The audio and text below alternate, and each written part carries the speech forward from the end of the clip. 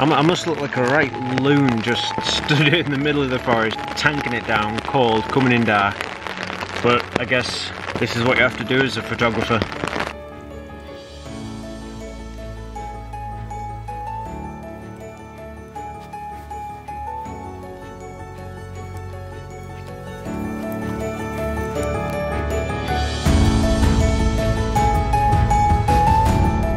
It's been a crazy mad dash this morning. The BBC were forecasting solid cloud, my app was forecasting solid cloud. Now check this out. Now we've taken a quick shot. I'd love to take some drone footage, but it needs to be about the photo, so I'm going to move on and try to get to some of the compositions that I wanted to take yesterday.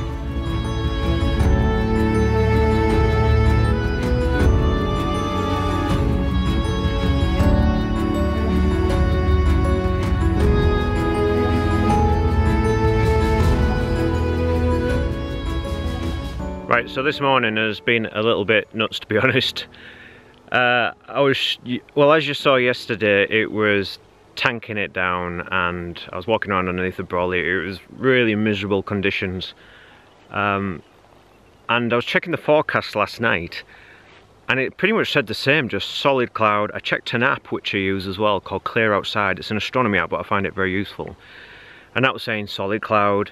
And I was thinking, right, I've got a 7-hour drive today. And the intention of this morning was just to pop out and take some of the compositions which I discovered before in what's likely to be less than favourable conditions. So I thought, I won't get up too early, but I actually got up at 5:30. And I looked out the window and the moon, I could see the moon, and there was a bit of mist about and a bit of frost.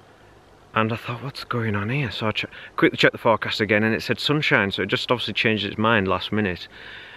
So it was just an absolute mad dash. I almost broke my neck going out the door because all the rain on the decking had iced over. I've almost broken my neck getting here. It's an impossible terrain to move across quickly. It's just boggy, thick heather, lumpy. And I stopped very briefly down at the locken there and got that reflection shot. And yeah, I could have done with being here half an hour early, but I can't complain because I've got a shot which is far better than I expected to get this morning. And the mountains just look absolutely stunning. They're just by far the best that I've seen them all week. So yes, I want to show you one of the compositions which I discovered a few days ago, and I think it really works quite nicely.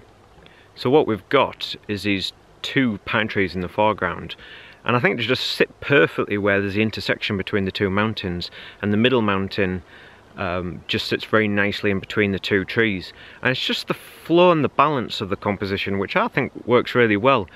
You've got the trees which follow the fall of the mountains, the shape of the tops of these 2 foreground pine trees, they follow the fall of the mountains. We've got the kind of heathery foreground which kind of comes in the opposite direction, which adds a bit another dynamic, and the main dominant mountain which sits over to the right. I think it's just really nicely balanced with having those 2 foreground pine trees there. Now the lights, as I'm talking now, the light's kind of gone. It's very, very, very soft and it's not hitting the mountains anymore, but I have taken a shot already. Image has to be priority, so I've done that already. I just wanted to kind of talk you through that composition and why I think it works. And I took another one a few moments ago when the sun was just poking through slightly, and it just really brought out some of the kind of detail on these pine trees, because they're still absolutely sopping and dark from all the rain yesterday. So the sun was just, the soft light was just shining off them, so that looked really nice as well, and brought out just a hint of those warmer tones that are sort of still lingering behind all that darkness. So I'm boiling now. So I'm just going to breathe a sigh of relief that I've got a nice shot there. So it's just a fantastic way to kind of end the week, and I feel content now that I can leave and I've got a couple of nice shots. And yeah, it's just a really nice way to end things. So Hopefully that light's going to pop out again because I want to show you another composition.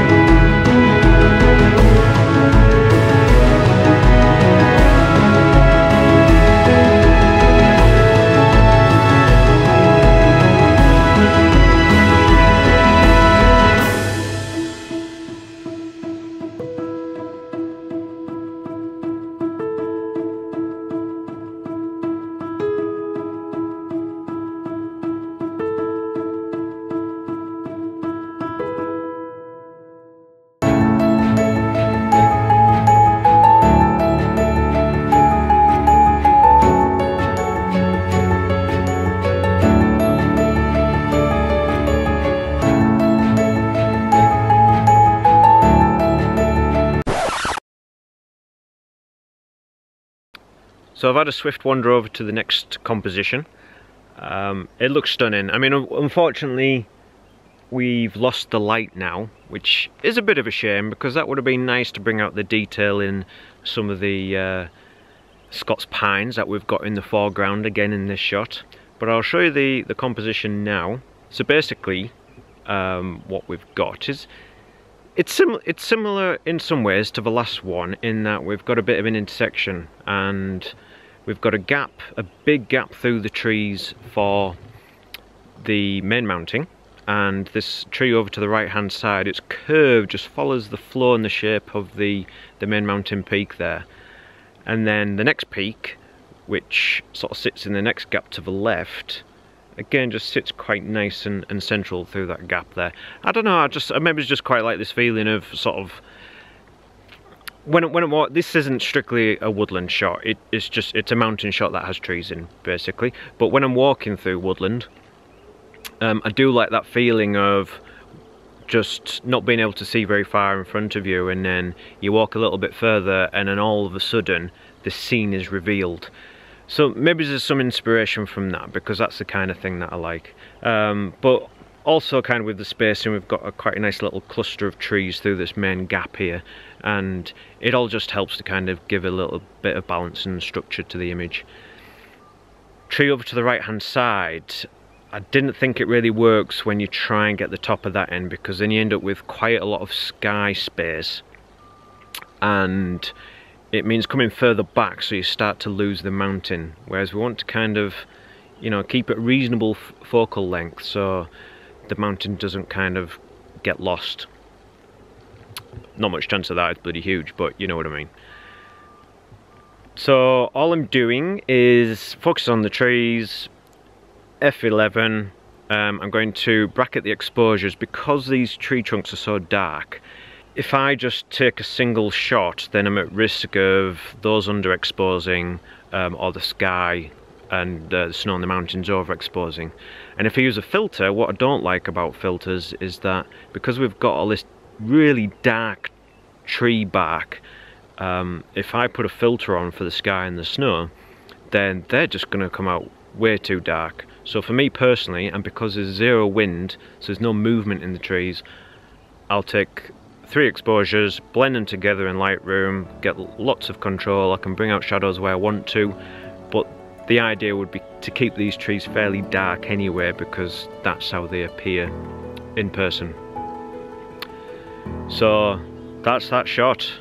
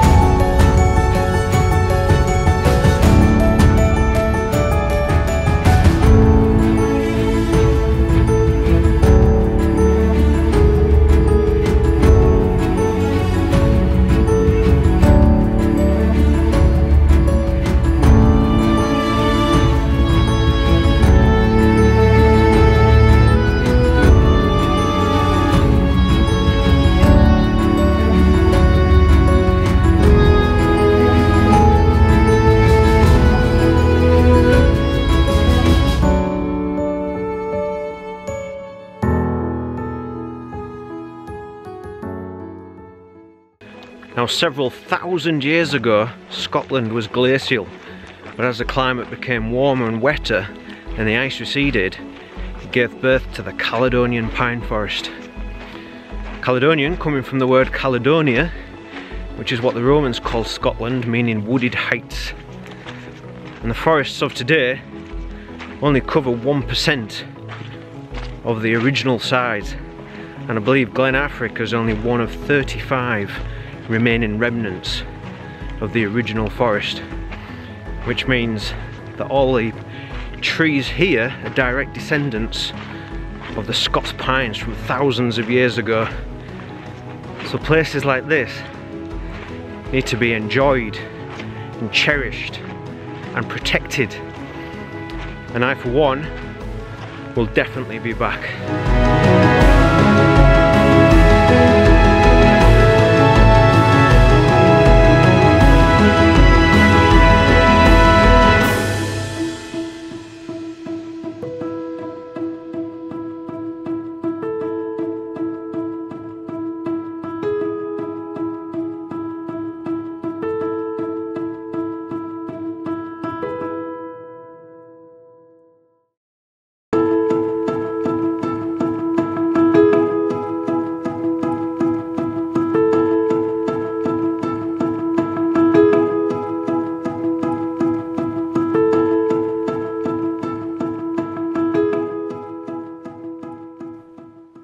Alright, Meg?